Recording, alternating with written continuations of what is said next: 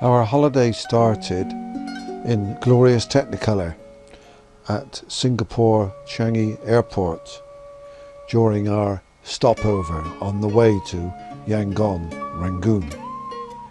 There was a wonderful display of local orchids growing in as natural a situation as could be provided undercover in the airport's concourse.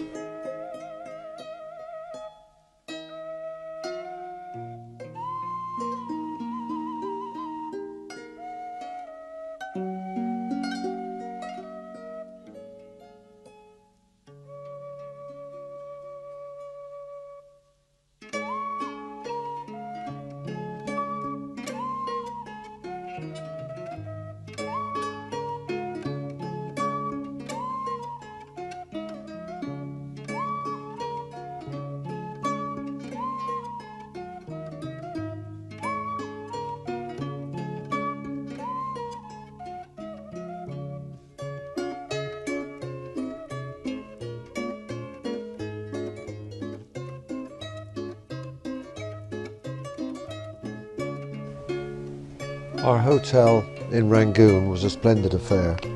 It was located on the edge of a lake.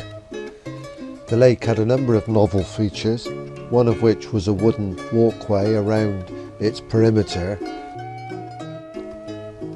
The other was this gilded boat, or representation of a boat, out on the centre of the lake. Quite an enormous affair. I don't really know whether it had any religious significance or whether it was purely decorative, but it was quite something. There was also a shrine on a little island or peninsula sticking out into the lake, and quite a number of people were there paying homage and leaving their little gifts. These two lads were just wanting American dollars, I think. The lake made the whole thing very photogenic. And as you can see, the walkway and the pagoda in the distance makes for some quite interesting pictures. Plus this fountain with a rainbow caused by the effect of the sunlight and the very significant amount of water spray. There was even a petrified dinosaur in the hotel garden.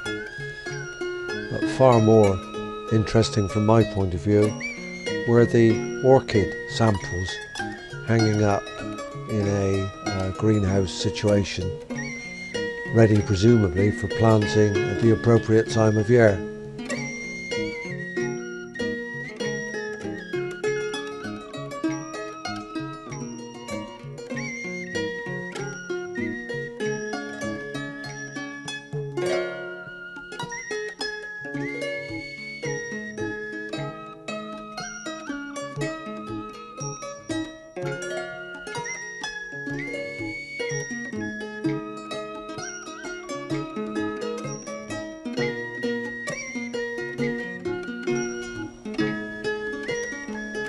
And now down to the serious business of steam railways at Yangon station.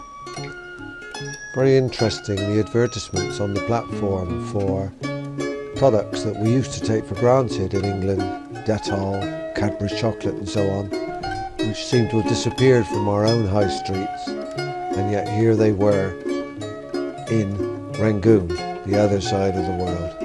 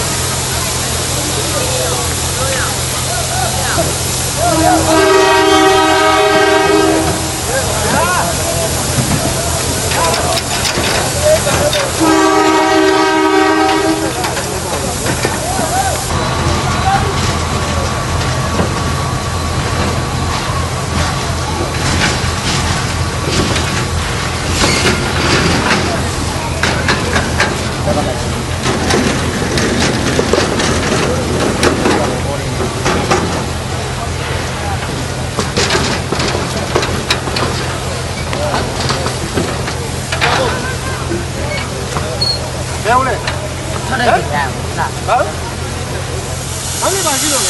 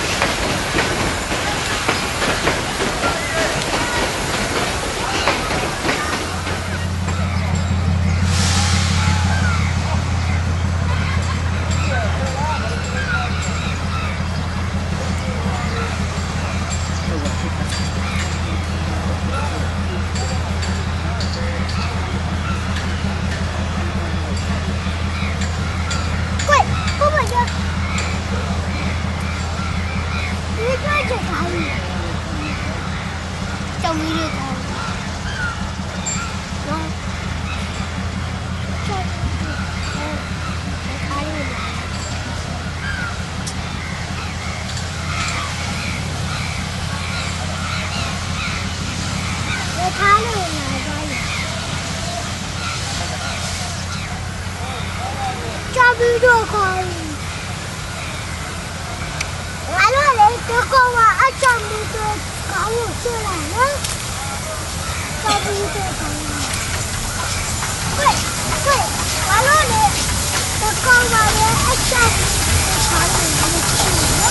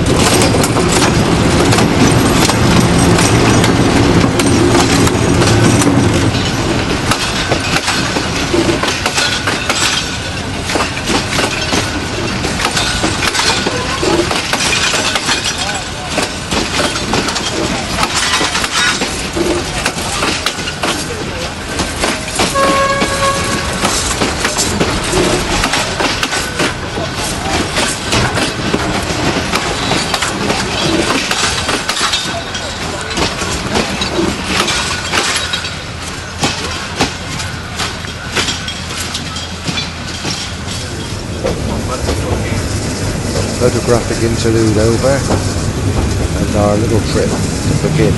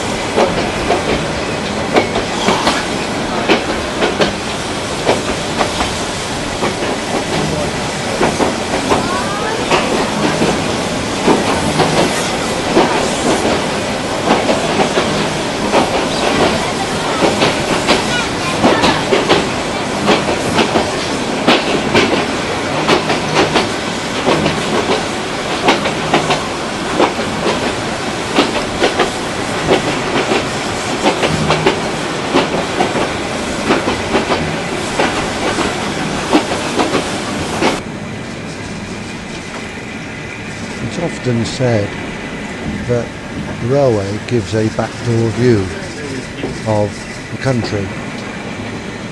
That's true, of course, but in this country it also appeared to give a front door view, because people lived on and around the railway premises and used it as their main means of access to their properties, whether that be their dwellings or their farmland. And so the railway served both as a back and a front door.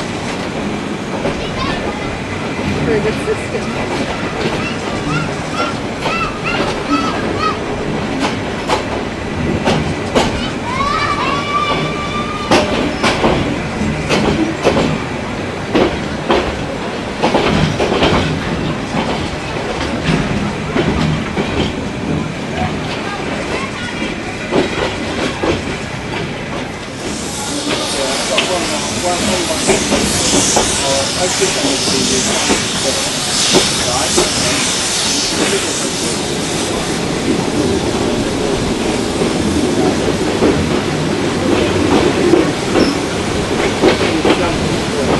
a rail crossing.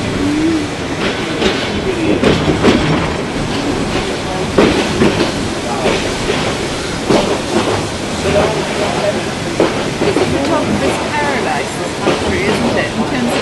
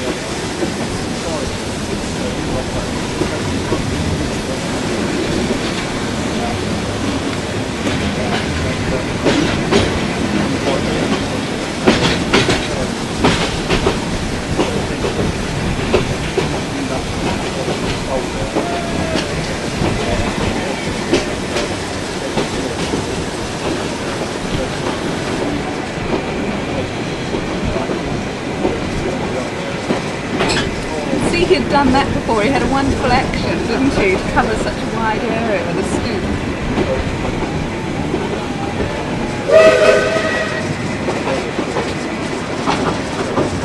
One wondered why it was necessary. I think it would evaporate so quickly.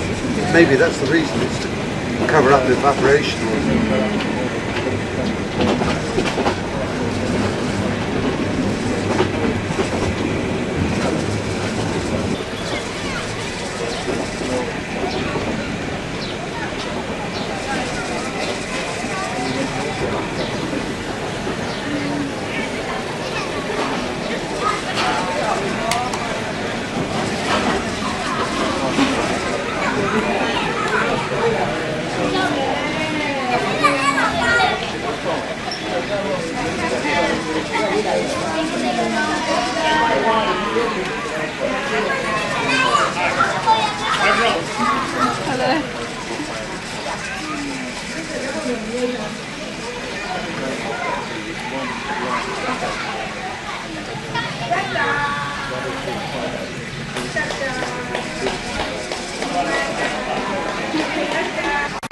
Make the most of what you can.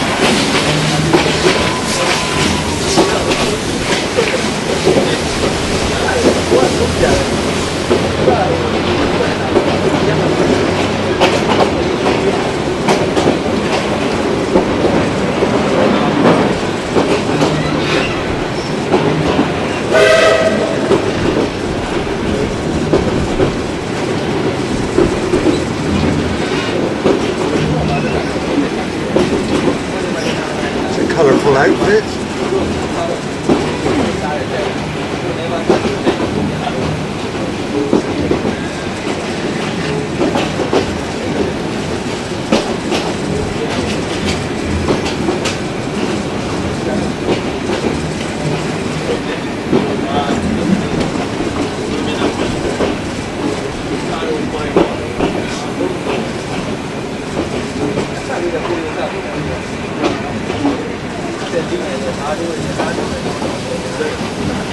It's actually up to her waist and that. The arthritic conditions must be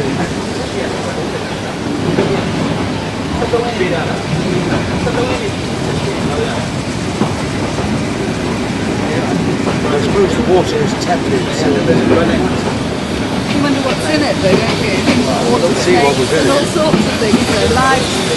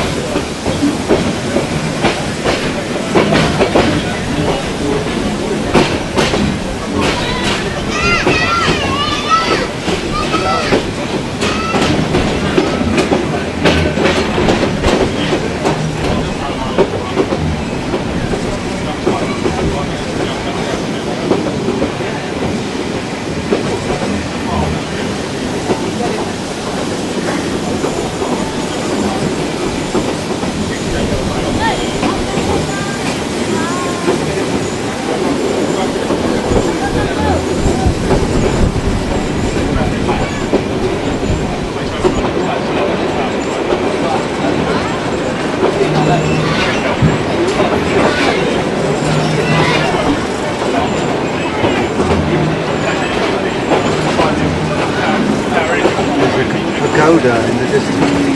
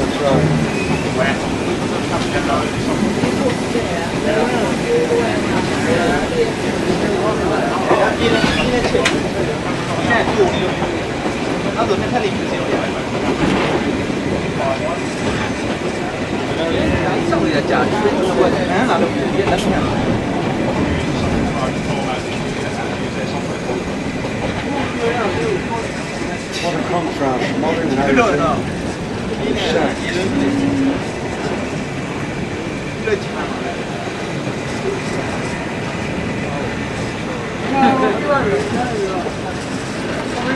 Typically British, those houses over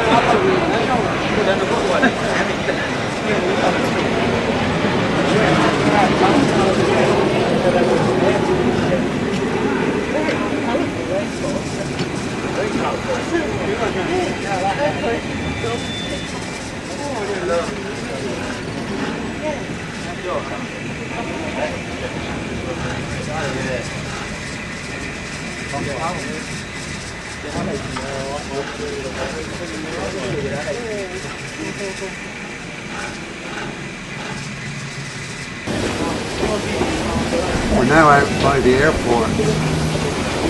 Behind me is the airport. To the right is modern housing.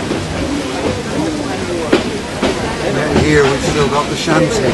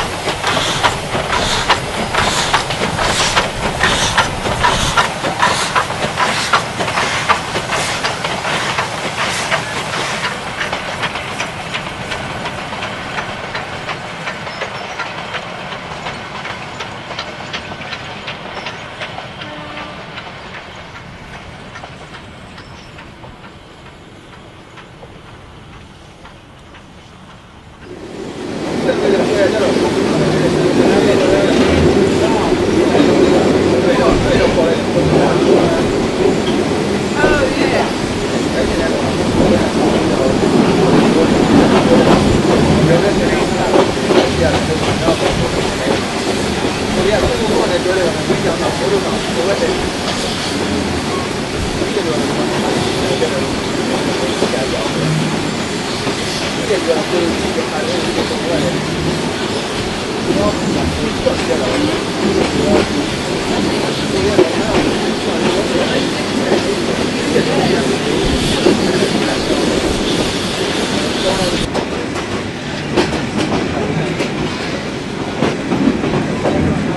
of the steam age.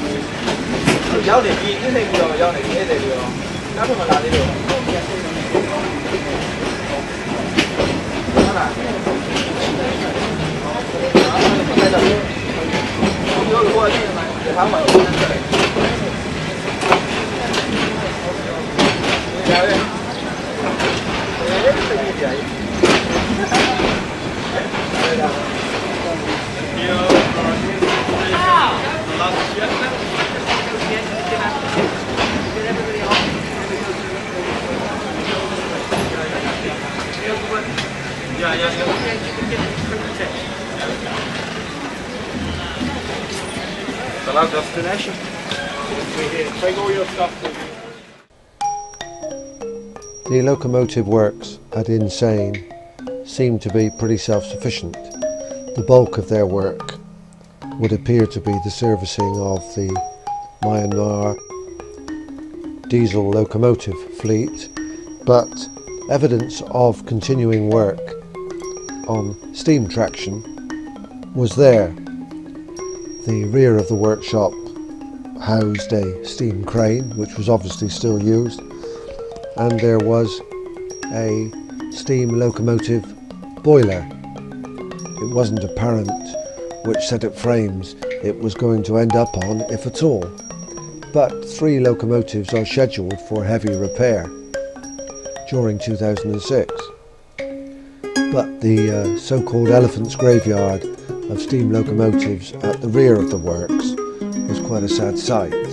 Some would quite clearly never steam again if they could be dug out from the undergrowth, but there were some which could, I suppose, in an emergency, be brought back into action.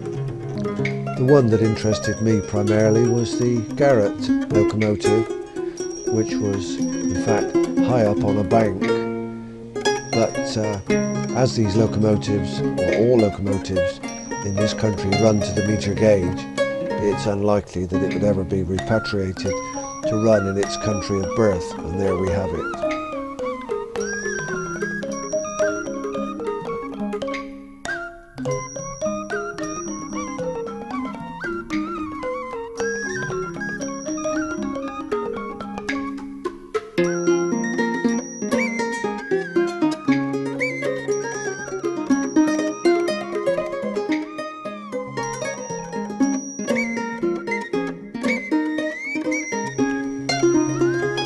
Here is the diesel repair facility, just 1 or 2 views, and a diesel standing just outside the works, and this is the pattern shop associated with the foundry, hence my comments about the works being self-contained, rather like Swindon. One of the major cultural centres in Yangon is the Shwedagon Pagoda complex. This is a truly amazing complex of gold encrusted, jewel encrusted buildings, looked after by a very loyal army of volunteers, and visited, I'm sure, by every tourist who comes to the capital city. I don't quite know how it's financed, whether it's financed simply by public donation. It's not apparent, but there are monks living there, because every young man in this country has to do one week as a monk before he's 20 and another week after he's 20, and some of course choose to stay, like this old gentleman of 68 years old, and this one I think he said he was 74, and they live by essentially begging or seeking alms from the people who pass by and take their photograph and chat to them.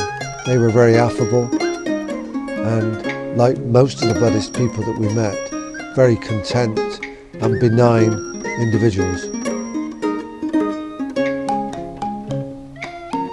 A spectacular, really spectacular location, which to my Anglican eyes was somewhat incomprehensible, but nevertheless I could acknowledge the loyalty and the devotion.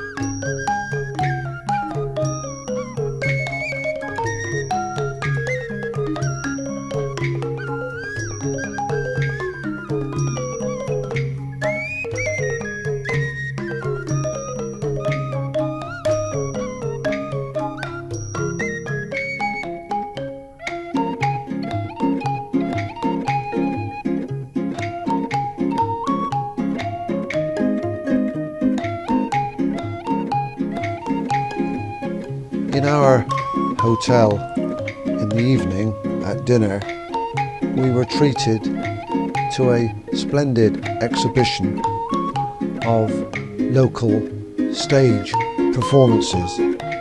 Dancers, fire eaters, puppeteers, mime, gymnastics, and so on. Very, very colourful and appreciated by all those who sat and watched the performance and listened indeed to the music of the band whilst they ate their evening meal.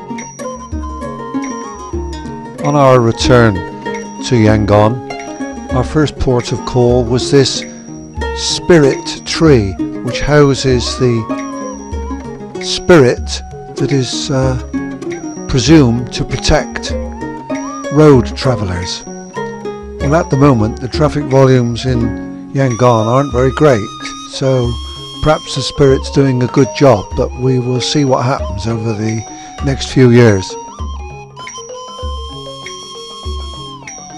And then it was back to much more sombre business, a visit to the Tokian War Cemetery, maintained by the War Graves Commission. I don't recall how many Allied prisoners of war are buried here, but the number must be immense. It's a beautifully maintained cemetery, as was the one we visited on the Death Railway. Shades of Grecian architecture in its styling.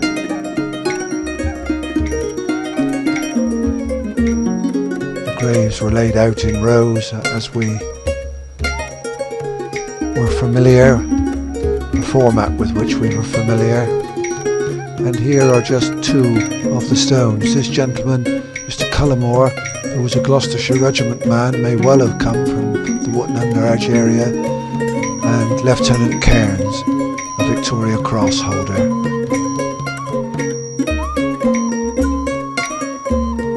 On our return to the city of Yangon, we visited the Anglican Cathedral dedicated to the Holy Trinity. The dedication stone indicates that the foundation at least was laid in 1886. Here's a view of the high altar and the east window, and the Burma Star Association uses the side chapel as its base for its commemorations.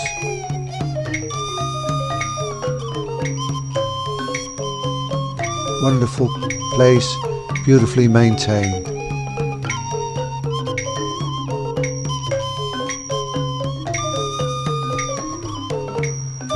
And finally, a visit to an open-air market, Scott Market.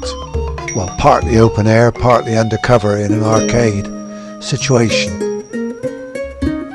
Plenty to choose from. You could have spent a day there.